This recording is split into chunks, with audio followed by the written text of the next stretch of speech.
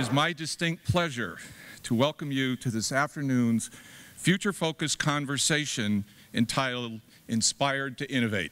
I'm really thrilled to kick off the inauguration festivities with this exciting conversation focused on WPI's future in the context of a rapidly evolving world of higher education, technology, and global challenges. It's clear to me that we need well-educated, STEM-comfortable, not only individuals, but maybe more importantly, our teachers also have to be comfortable with STEM disciplines in order to ensure that we continue to enjoy the life and quality of life that we have today. I think it's essential that STEM disciplines really take on the questions related to the entirety of the human condition, and they can't do that without the arts and humanities.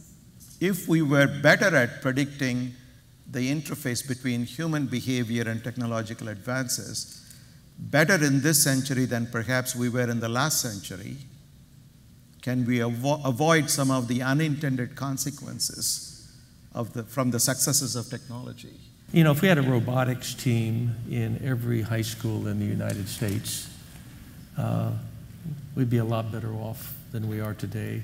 And the robotics teams don't just teach software programming, mechanical engineering, they teach business skills, how to work as a team and how to solve problems. If you think about it from a global perspective, you know, he who builds the best toys wins. So, Or she, right? well, we know if it's she wins. You know. We can't have our kids be at the top of the world in performance on subjects if our expectations are under the ground. So high expectations is absolutely key. Innovation comes in many different flavors. Somebody once pointed out recently that we put man on the moon before we put wheels on the suitcase.